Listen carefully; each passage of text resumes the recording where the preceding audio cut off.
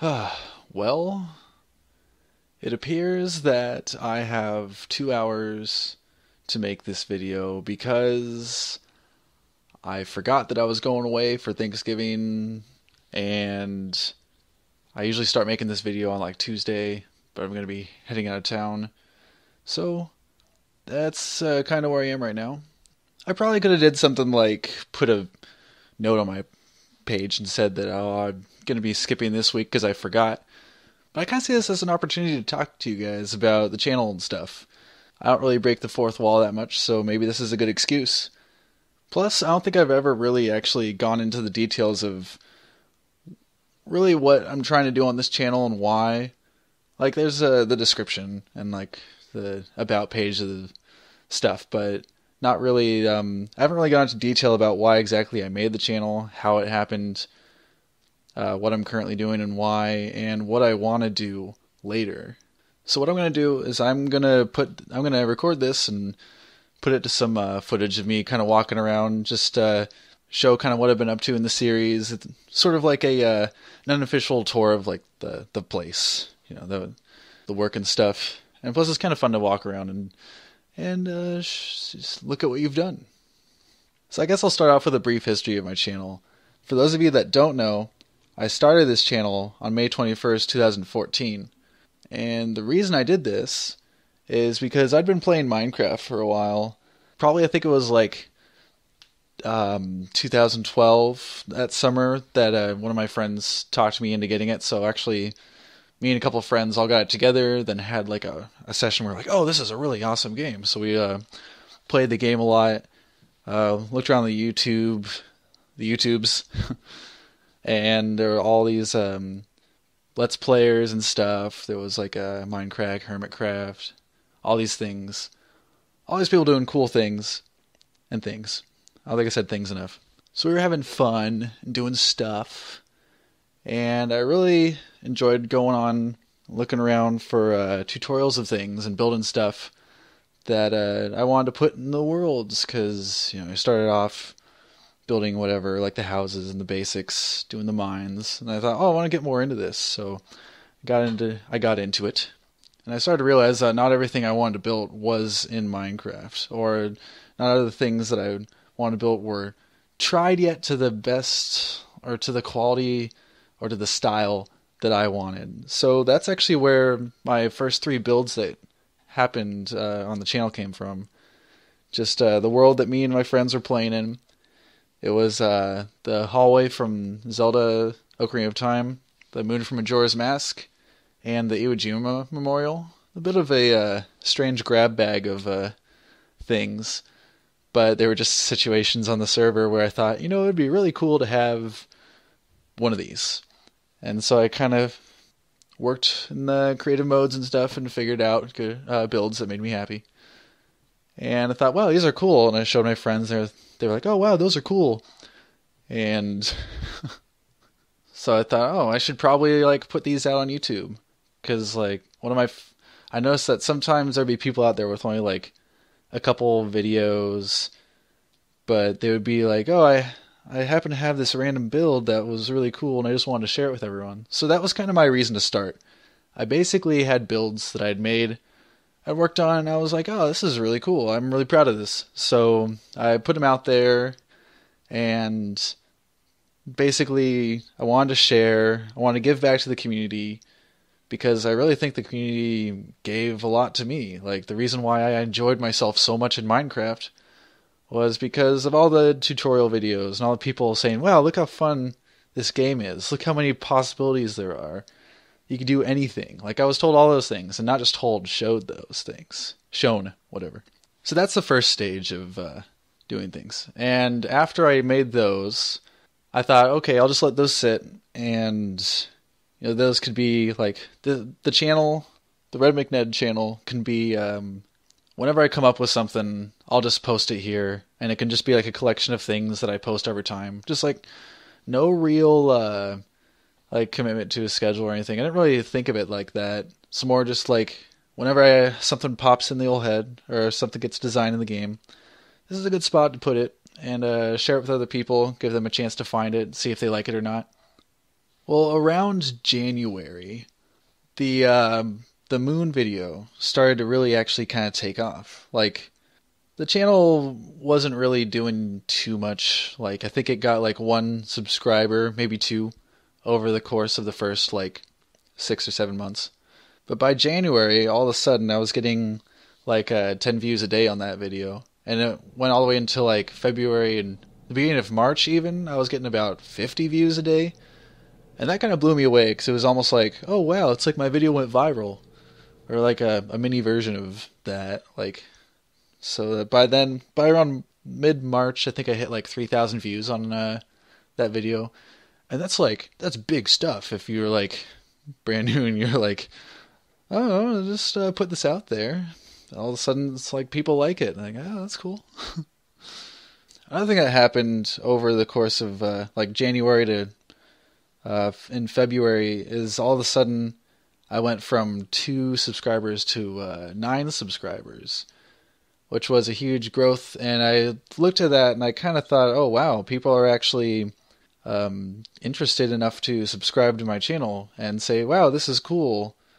And I got the impression that people were like, oh, I wonder what else this person will make. So it made me, or if they weren't thinking that, I ended up thinking that myself. Like, wow, what would I keep make if I was a channel?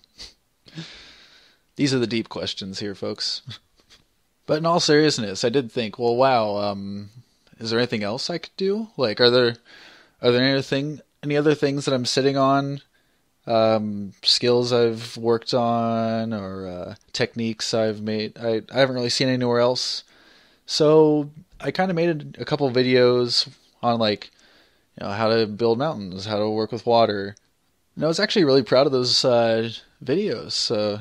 But there was, I guess it was just one problem that I kind of ran into. And this is kind of where I started to lose that initial sort of enthusiasm and start to go down in energy, was that I was making these tutorials and I was actually really happy with them, but I wasn't really matching the success of the Majora's Mask Moon video. And that actually frustrated me because that video was getting so many views and everything else was getting like no views. I kind of almost felt like I was not pulling my weight or not really fulfilling. It felt like false advertisement that I had this one video that people seemed to value a lot, but I just couldn't really churn out anything else. And I guess the reason I thought that is I was really focused on the feedback, which wasn't really, it's probably not a good idea. Like, it's good to hear feedback and stuff, but if you're like, no feedback must be bad feedback, that's not necessarily the case. But I started to do things like question like what I was really doing, and actually kind of took a hit to my self-esteem a little bit, and thought, wow, I wonder if maybe this is all I had. Maybe I just kind of peaked for these things, and that's all I have. So, another thing is I noticed that my subscribers, I'll have to admit, I kind of got caught up in the numbers a little bit in the game, and so early too, like, not even to the double digits yet. And I was like, oh, subscribe, like, because I was going from 9, and I was like, oh man, wouldn't that be cool if I got 10? And like, that's such a huge deal for some reason. Like, I remember it was because, I don't know, it felt like a milestone of some sort. And I guess it was. But it ended up taking like a month and a half, almost 2 months before I got from 9 to 10. And I drove myself crazy just staring at those numbers like each day. So that combined with poor views, the way I saw it, I didn't think I was really making an impact on anything else. I interpreted all of that as, wow, I'm not really doing good here, and maybe I should stop or something. So I finished my my last tutorial video, and that was the whirlpool one. And then I took a trip to Los Angeles to meet with some friends of mine who were trying to put together a gaming group that they had christened Point oh 08 Gaming, and it was led by a Twitch gamer that's also a pretty good friend of mine. He goes by the name Maximus Beast Mode. And we talked a lot of stuff, a lot of what he's up to with his gaming, what I'm up to with mine. why we're doing it. I told him I wasn't having fun with it, and he said, "Man, that sounds terrible. If to play games and to not have fun, like that sounds like or to have to play games and to not have fun while doing it. That sounds like hell, man." And like for some reason that stuck with me. Like, man, you are right. So we hung out, had a really good time, and I think that sort of break was really a good thing. And it led into another break because I had to go to another place to help my mom move somewhere, and I had to stay for like a week. And I don't think they had internet or anything yet, so I really just had a lot of time that I would be there just by myself. And I guess that's what I needed because I had to soak up everything that my friends said, everything I experienced on YouTube so far, my very short career so far, if you want to call it that. And I kind of really had a lot of time to think. And I think, well, what am I doing here with this channel? Like, thinking like, well, am I good enough for this? Like, is this what I want to be doing? Do I really have what it takes? But then I think something clicked because all of a sudden I was like, wait, what am I talking about? What do I mean? Do I have what it takes? Like, what does it take? What am I even like? What? Like, this is a gaming channel. It's for playing games. It's for having fun, sharing cool ideas.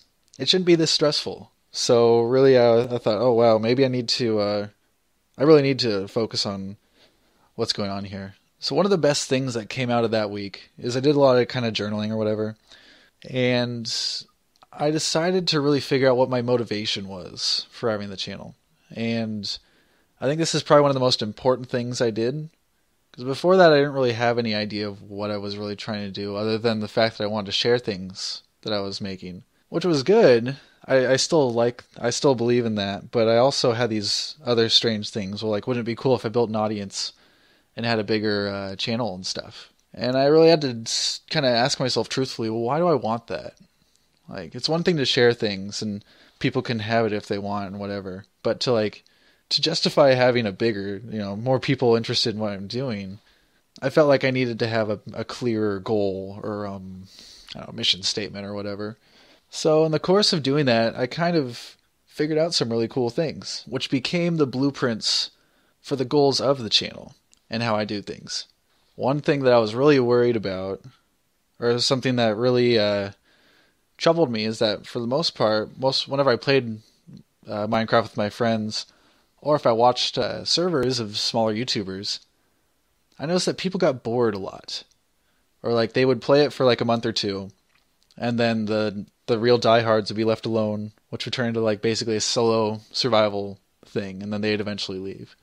I never really had that problem. Like maybe I'd get burned out sometimes because I like would literally spend hours and hours and hours per day on the game, and you can get burned out on anything. But I always kind of found ways to keep myself entertained and create content that, like on my own in the worlds that I played in, that made me want to keep coming back. And for some reason, my approach just seemed different. So I thought, well, wait, maybe that's something that I could help out with. If I can take this game, which a lot of people look at and probably think, well, it's been like 5 or 6 years. It's run its course. Let's go on to other things. The game that people held up so high and said, wow, you can do anything with it. Like, I still believe you can do anything with it, but I think that there's a perspective that really helps those possibilities become more apparent. And that's really where the whole thing of giving context to the things you build comes from. Like, it's a very simple thing, but if I could champion one thing, if I could really say that my play style is significant for one characteristic, it's that everything I do or try to build, I try to connect it somehow with everything that already either has been built or the landscape. I just kind of try to justify its existence. I don't just throw up something random. Like a lot of those big servers, they started to lose appeal to me because it just seemed like a hodgepodge of like, these are really cool things. How are they connected? Like, I was a big fan of, like the first Bethesda game I played was Fallout 3, and I played that probably sometime after starting to play Minecraft. But I was just really taken in by the fact that the world was so dense and that there were things that connected to other things, and it was like this world that you could explore. And I started to realize, wow, I actually play Minecraft like that. Like I'll make a village, I'll make another village, I'll kind of wonder how they interact with each other, and then I'll say, well, there's a third thing over here that they're aware of. And then like what I would actually do on my friend servers is I would go around, like whenever I built something, I'd hide a couple notes in like chests and stuff, sort of like a traveler's diary, and it'd be like note number 1, note number 2, and then like I'd go to my next build, and then like have like note number 3, and then like I just like have a narrative that kind of is like someone's wandering through all these things. I actually don't really know anybody else who does that. There are other people that do that. I can almost guarantee it. I'm not the only person that tries to connect things together. But I don't really see it that much on YouTube. And the people I play with, I don't really see it that much at all. It's like, I guess I approach it more like with Dungeons and Dragons, or like looking at like you're making an RPG, or like you're constructing a world where an adventure could happen. And that actually gets me really excited, having the whole prospect of like, oh, cool, there's this area. What's going to go in it? Okay, this is cool. This is in it.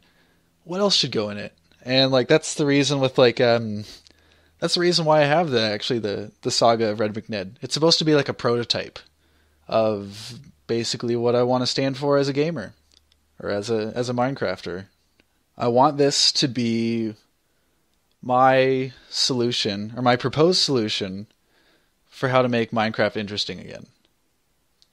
The things you build in it, just try to justify them. Just try to give them some sort of backstory. Before you know it, you're actually building a pretty complex world. Like if you build like 3 or 4 things and you try to connect them all together, or just say, well, this is here because of this, and then you force yourself to say that to a second thing, and then you think, well, how are these 2 things going to interact with each other? Like, what sort of things would happen? Just like, it doesn't even have to be that good. Like, I'm not really worried about how good a build is. Or like, if you're an awesome builder, if you're an awesome storyteller, it doesn't really matter like that. The fact is that just the act of trying to put things in the world and trying to feel things out narrative-wise, or just an attempt to justify why you did something. You don't just do something without purpose. All of a sudden, you're kind of building an investment. Like, you're investing in this world, and it's starting to have meaning because of it. Like, I think a lot of people get bored because they lose any real meaning to what they're doing. Like, they start to question why they're even playing. They're just saying, well, I'm really running around.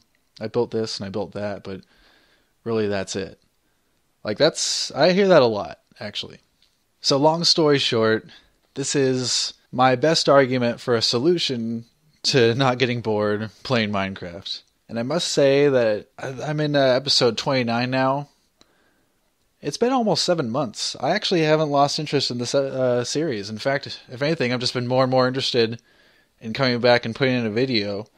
Like, I've noticed I've been willing to do more and more in each episode to like really flesh things out, and I'm actually excited to record. I just don't really have as much time in the day to record, otherwise I'd be doing it a lot more. But I feel like for that alone, there's something to my theory on this.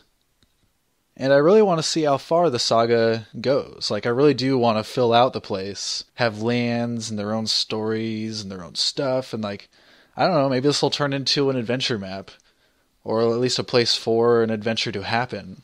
And not a lot of people do that either. Now, come to think of it, like making an adventure map in survival. Like, the only people I know who really do that, like Smellick, he had a couple series where, like, one where he did it on his own, he did a survival adventure map making, another one with an SMP, which was a really cool idea. And that's actually really, really close to probably what, like, my dream would probably be, is to have a lot of people that are all united with one purpose, or one ring. No, just if you had like a good group of people, like 4 or 5 people, and they were all on a server together, or an SMP, and there was just one rule that everything that they made, they had to justify or give some sort of context to. Just say why it's there. I think that would end up being a really cool thing to watch and to be a part of. I think it'd be really unique.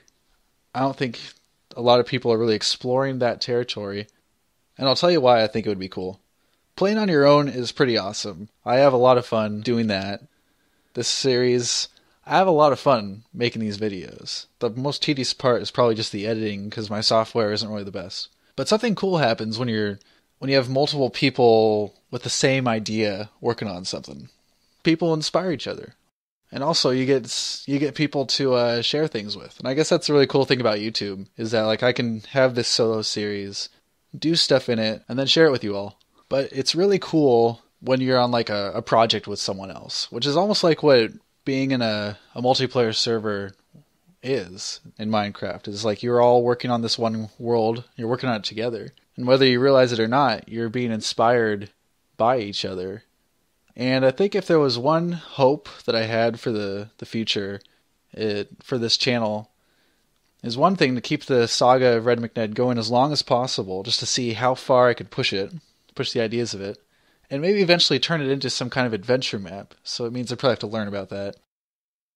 And the other thing is to possibly get a group together or find a group of people who are really interested in playing in that style. Like people can do whatever they want, as long as they give context to what they build, or at least make an attempt. So like if someone makes something, like, well, that's cool, I ask them about it. Like, hey, that castle over there, what's up? Like, oh, this is the kingdom of this region, and they trade in, I don't know, rock.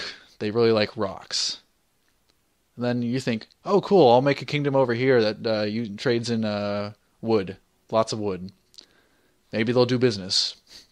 Cool. They'll have to have a trade route. Maybe there'll be an alliance there. Then I think that's really cool. Like the whole, like before you know it, there's two people making a story together. It doesn't really even have to be a conscious decision. Or you could have everyone do their own thing in places, and then have like a central hub that's sort of like a travel town, or a Hyrule town, or have places where the places interact. Or you can have quests go from place to place. Like people can have side quests that wind through your builds. I think that's the kind of thing that can only really happen on a multiplayer server that has everybody interested in that style of playing. Like I'm attempting it here, but progress is much slower with one person versus with 4 or 5. But long story short, once again, that is really something I'm interested in. And actually, if you know of anybody who plays like that, who whenever they start building, it's not just random time, like they try to make a world and a story, let me know, because I'm actually really looking for channels like that, and I actually don't really know of that many. And who knows, maybe if enough people get together, they might want to do something together like that. That would be something that I would very much like to be a part of. So, are you satisfied? Is that all the information that you want? Do you want more? Are you not entertained? Well, I will say that this is getting a lot more fun. Like the first videos were a little bit clunky, I have to admit. I didn't really know what I was doing. My flow was a little strange. But like, what are you going to do? It's like the first time you play. It's like, alright, you have a microphone, talk into it. I purposely tried to start off not making any cuts or anything, just like have a just solid playthrough, no interruptions. I eventually sort of ditched that because the stuff that I want to accomplish requires me not spending a lot of time doing things that are minutia. Although if I do make something, I always want to show how I did it, even if I don't show myself literally building it. So that, I guess that's that tutorial maker that's still in me there. I don't want that to really go away. I guess that's all I can think of right now. If you have any other questions or comments about what I'm doing here, feel free to let me know. So in the meantime, enjoy your holidays or whatever you do this time of year. I'm not going to be going away to the end of the year, so I guess I shouldn't say that. But next week I'll probably have a video proper, or an episode proper with actual building and stuff. But until then, this has been RedMcNed. And I'm much obliged.